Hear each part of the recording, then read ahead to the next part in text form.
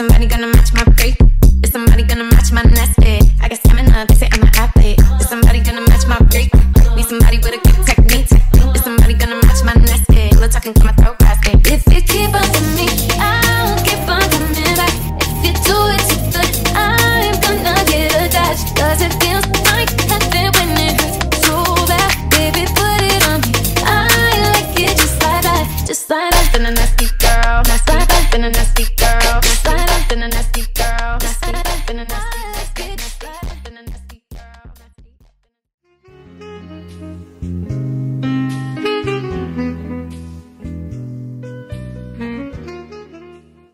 I realize that I'm always looking forward to the next career move, checking off the next thing on my to-do list, hell, even writing a new to-do list. I'm always in the next. And what I found is that when I take the time to be present in the now, right now, today, this moment, I am so much more happier. The joy that I receive when I just stop and think about my present day, my life, where I've been, where I come from, where I am. It's just so much beauty in that. And I realized that I really am just a girl already living her dream life. I have love, I have my family, I have my health, I have everything that I need, that I even want. And I realized that if I don't practice being present every day, that I'll miss out on so many beautiful moments, worrying about the next versus just allowing life to unfold the way that it's supposed to unfold. And I think the thing with that is like you feeling like you have full control of your life. And for the most part, right, you are. But if you believe in anything bigger or greater than yourself, then you realize, baby, you're just the main character. You're just the main character. You're not directing anything. It's God that has the pen. And when you just surrender and allow him to do his thing, oh my goodness. The beauty that just comes from that, my heart is like just filled with so much gratitude. And I'm just so grateful. And I realized one of the things I wanted to start doing more of is journaling. And I used to journal a lot when I was a kid. I used to write a novel, okay? More specifically though, when someone pissed me off or I'm really angry, I could write a whole novel and it would not be pleasant. But I think there's something really beautiful about journaling the good moments too, you know? Like documenting your happy times just as much as your frustrating times, and looking back a year from that date, a few months from that date, and just saying, wow, just to be able to witness the growth. I think there's something so beautiful in that. And I love when I come across women who are active, consistent journalers, because it just inspires me. But this is also helping too, just being able to talk out my thoughts, which I do all the time, but I guess now I'm just recording them. I don't know, but it works.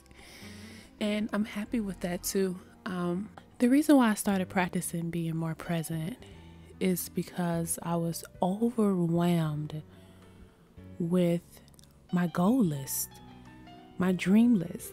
And I think it's great to dream and have goals and set goals for yourself and really push yourself to accomplish those goals. But sometimes it can get overwhelming, especially when you feel like it's not happening, or it's not happening at the pace that you would want it to happen. And you start to doubt yourself. and you start, well, at least for me, I started procrastinating a lot. And I realized that procrastination was led by fear. The fear of just blank enough. You know how we do that? You know, well, am I good enough? Can I really do that? Can I reach that goal? Like, those doubts start to creep up on you. You really become super overwhelmed and, you know, even discouraged. And I just can't have that for myself in my life, especially when I know that, I am one of God's favorite. I realized that I needed a shift. I needed to change the way that I was thinking. I needed to change my perspective. And I needed to see things for what they really are. And when I realized that, and when I started practicing that, I just literally cried the river, because I'm like, wow, what are you really complaining about? Or feel like you're still missing something. You're still missing out on something, or you don't have enough or something, when you actually have everything that you ever could need. So that realization has really helped me, and I've been loving practicing being in this space of just gratitude and releasing the spirit of procrastination and doubt and fear and all of the things that do not serve me. It's been a journey. Every day it's a journey, but it's a journey that I'm committed to, and it's a journey that I'm happy to be committed to. So yeah, that's just one of the things that has been on my heart and my mind lately. And I just wanted to share that with you, because I feel like we're all guilty of it. We're all guilty of being so consumed in the next. So, you know, if you feel like you are anything like myself, just breathe, girl. You know, just take a deep breath.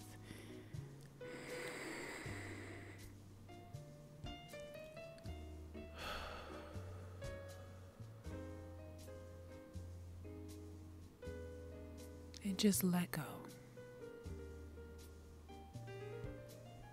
I call this season that I'm in my preparation season.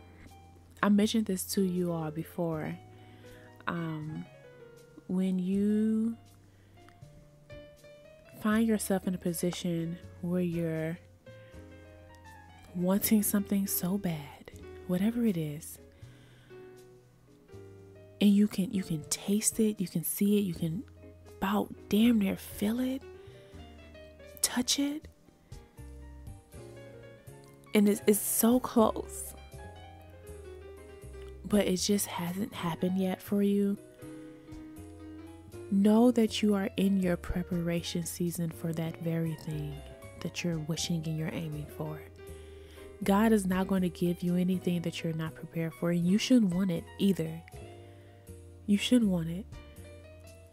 Be present in this preparation season, because when it happens for you, you need to be ready to maximize on that time. You need to be ready to go full throttle, okay? That is not the time for you to kick back and put your feet up, baby. You need to be ready to go harder than you ever went in your life when that time comes, when God gives you the very thing you are dreaming of, you are praying for every day, whether that's marriage, family, kids, money, health, I don't know. But you know, you do know. When you get that very thing, baby, maximize on that time, maximize on that moment, and go even harder. And don't forget to express your gratitude along the way. You have to be present. And I think that's the very thing that helps. You have to be ready, you have to be present to help. But let me tell you something that I realized too about myself. And it's really, really, really, really, really hard, I find, to be honest with yourself. Because none of us want to feel like, you don't want to admit anything negative about yourself or anything that's just not in a pretty light, right? So what I realize is whenever I consume too much of anything, whenever I consume too much, you start to compare. And 9 times out of 10, that's the reason why you feel like your life is not good enough. You know what I mean?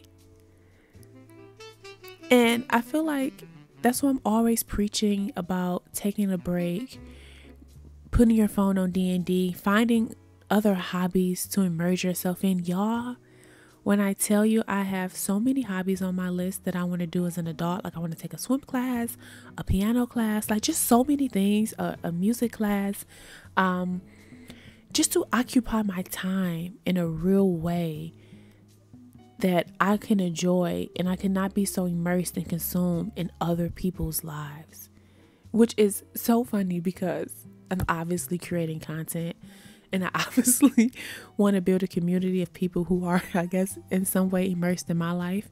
But I also just want to share real authentic moments and experiences. And yeah, anyhow, I'm getting off track, but the point that I'm trying to make is whenever you overconsume and you find yourself starting to compare and analyze and feel less than what you know you're worth, cut it off. Cut it off. Give yourself a break. Immerse yourself in an activity that you've always wanted to do. Start something new or something that you used to do.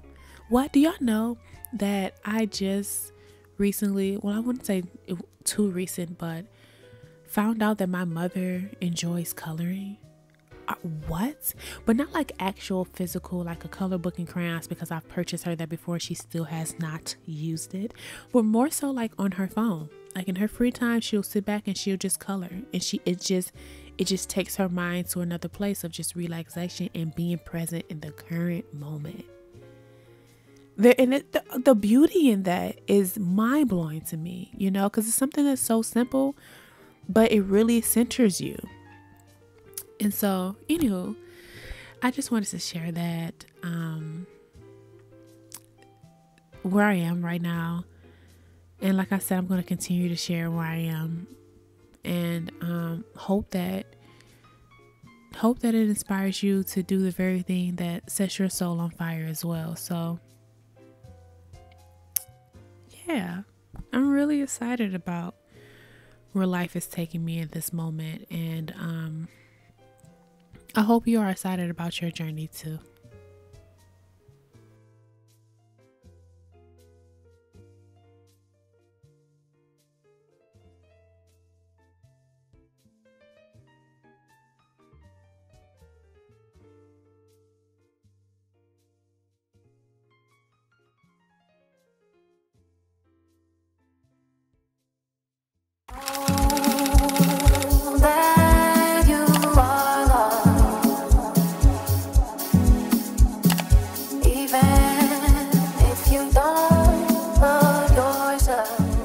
Super duper hype is, hey!